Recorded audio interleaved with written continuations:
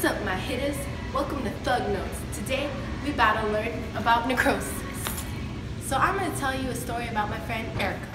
So one day, my homegirl Erika was just walking, minding her own business, when all of a sudden she ate it. That's gotta hurt. Then she realized her knee got all jacked up. Little did she know, her cells inside were freaking out, and that's when the whole process of necrosis kicked in. Let me get things straight. Necrosis happens when a cell is injured and can't be repaired.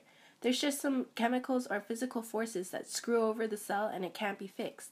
Then the cell bursts, all because the lysosomes got too swole. You see, when the lysosomes reach a certain size, it explodes and all of its digestive enzymes leak out into the cell and dissolves the cellular membrane. As a result, the cell bursts and it says bye-bye to all of its intercellular material, aka blebs, because that stuff leaves and leaks out into the bloodstream. Then the white blood cells swoop in and eat up all the blebs. Necrosis usually takes about 4 to 12 hours and usually results in inflammation. 6.5 hours later. So my homegirl Erika, she got stuck with a nasty cut. She stays taking L's. That's all you gotta know about necrosis. Hope you learned something. That's the key to success. Get your education. Thank y'all for watching.